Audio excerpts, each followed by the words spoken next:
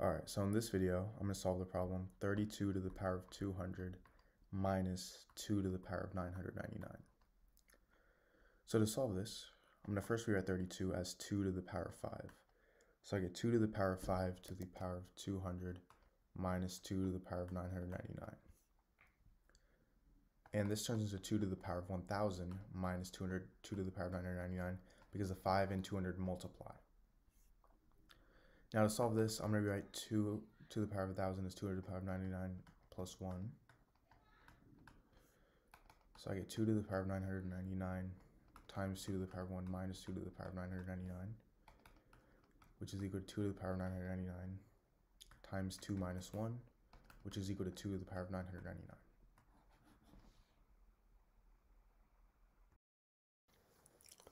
Alright, so in this video, I'm going to solve the equation 1 to the power of x plus 10 to the power of x is equal to 100 to the power of x. So, to solve this, I'm going to first start by rewriting this as 1 to the power of x plus 10 to the power of x is equal to 10 squared to the power of x.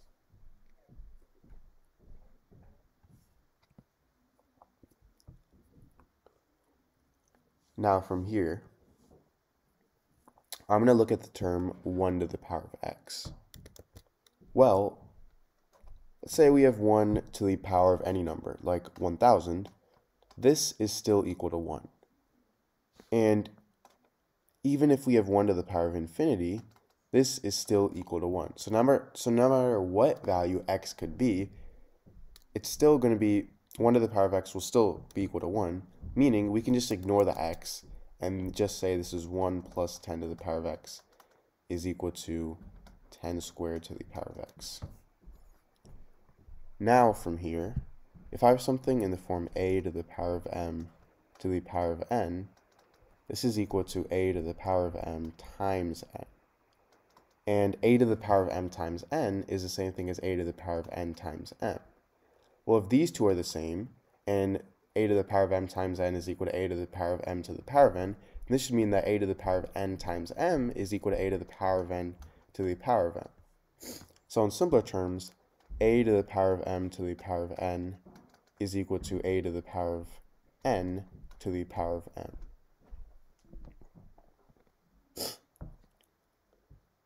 So,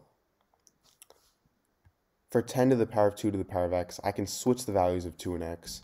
So now I get 1 plus 10 to the power of x is equal to 10 to the power of x to the power of 2.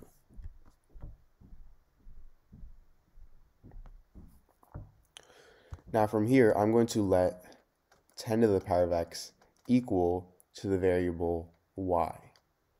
So if I substitute in y for 10 to the power of x, I get 1 plus y is equal to y squared. Now I'm going to subtract y and 1 on both sides. So I get y squared minus y minus 1 is equal to 0. Now, what we have here is a quadratic equation. And to solve this, I'm going to be using the quadratic formula, which is negative b plus or minus the square root of b squared minus 4ac all over 2a. So in this case, I'm going to look at the coefficients. A is 1, b is negative 1, and c is negative 1. So I get y equals negative of negative 1 plus or minus the square root of negative 1 squared minus 4 times 1 times negative 1 all over 2 times 1. And now this is equal to 1 plus or minus the square root of 1 plus 4 over 2, which is equal to 1 plus or minus the square root of 5 over 2. So I get that the value of y is equal to 1 plus or minus the square root of 5 over 2. However, we aren't done yet, because remember, we're solving for the value of x and not y. And we let 10 to the power of x equal to y. So I get 10 to the power of x equals 1 plus or minus the square root of 5 over 2. Now, this gives me two equations. I get 10 to the power of x is equal to 1 plus the square root of 5 over 2. And I get 10 to the power of x is equal to 1 minus the square root of 5 over 2. So I'm going to first start with 10 to the power of x is equal to 1 plus the square root of 5 over 2. Well, to solve this, we want the x over here, which is an exponent, to turn into an actual term. And to do that, we're going to use logarithms. So I get log 10 to the power of x is equal to log of 1 plus the square root of 5 over 2 when I take the log on both sides. And now, if I have something in the form log a to the power of b, I can move this exponent b to the front, so this turns into b times log a. So I can move x here to the front, and I get x times log 10 is equal to log of 1 plus the square root of 5 over 2. Now, I'm going to divide both sides by log 10 because x, we want to isolate x. So these two cancel out, and I get x is equal to log of 1 plus the square root of 5 over 2 over log 10. Now, if you already didn't know, log 10 is equal to 1. So x is simply equal to log of 1 plus the square root of 5 over 2. And now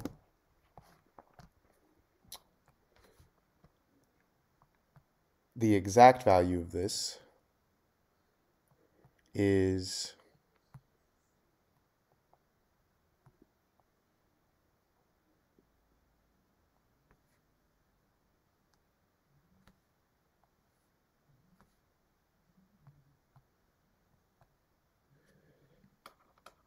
0.209. So this is one solution of x. However, don't forget that we have the equation 10 to the power of x is equal to 1 minus the square root of 5 over 2. So to solve this, we're doing the same thing. We're going to be using logarithms. So I get log 10 to the power of x is equal to log of, this time 1 minus the square root of 5 over 2.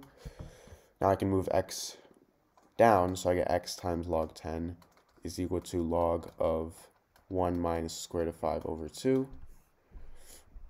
And we don't even have to divide both sides by log 10 because we already know log 10 is equal to 1. So we can just get rid of it, and I get x is equal to log of 1 minus the square root of 5 over 2. Now, the log of 1 minus the square root of 5 over 2, the exact value of this is actually going to be negative 0.209 plus 1.364i. So there is an imaginary number in this. So this is my second solution to this equation.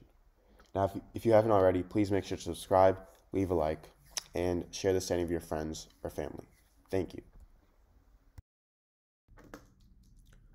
Alright, so in this video, I'm going to solve an interesting exponential equation. So my equation is 100 to the power of x is equal to 400. And I want to find the value of x. So we see that x is going to be in between 1 and 2 because 100 to the power of 1 is 100 and 100 to the power of 2 is 10,000. So it's going to be more closer to 1 than it is 2, but it's going to be somewhere in the range of 1 and 2. So to solve this, what I'm going to be using is logarithms. So I'm going to first start by taking the log on both sides. So I get log 100 to the power of x is equal to log 400.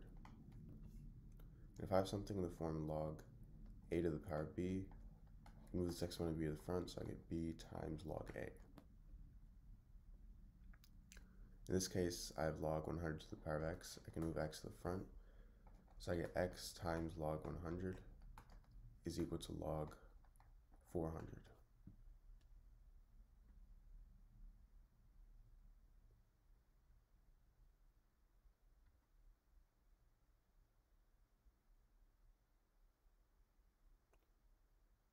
Now,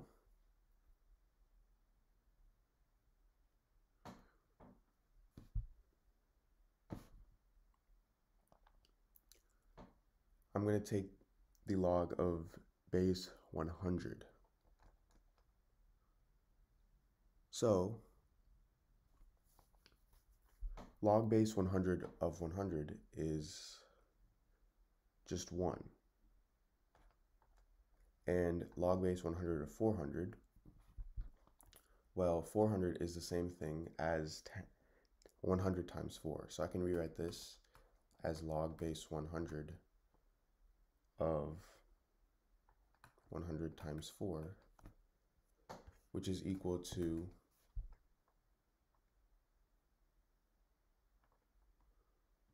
log of 4 over log of 100. And I have 1 plus this because of this. So now log of 4 is the same thing as log of 2 squared. And log of 100 is the same thing as log of 10 squared. So I can move the 2 to the front and the 2 to the front over here. So I get x is equal to 1 plus 2 log 2 over 2 log 10. These two cancel out, so I get x is equal to 1 plus log 2 over log 10, which is equal to 0.301. So x is equal to 1.301. Alright, so in this video, I'm going to solve an interesting exponential equation. So my equation is 100 to the power of x is equal to 400. And I want to find the value of x. So we see that x is going to be in between 1 and 2, because 100 to the power of 1 is 100, and 100 to the power of 2 is 10,000. So it's going to be more closer to 1 than it is 2, but it's going to be somewhere in the range of 1 and 2. So to solve this, what I'm going to be using is logarithms. So I'm going to first start by taking the log on both sides. So I get log 100 to the power of x is equal to log 400. And if I have something in the form log a to the power of b, I can move this exponent of b to the front, so I get b times log a.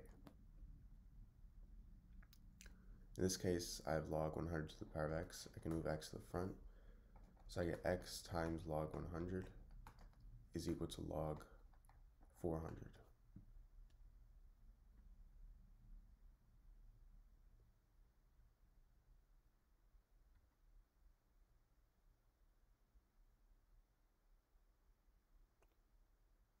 Now,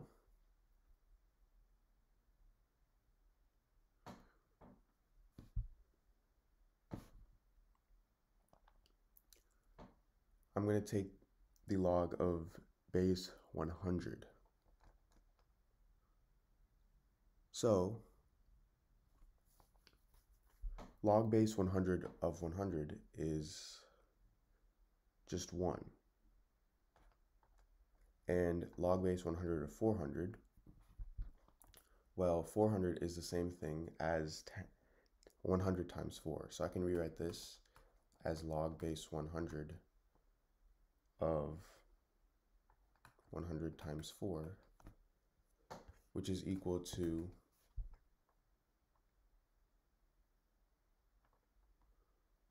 log of 4 over log of 100. And I have 1 plus this because of this.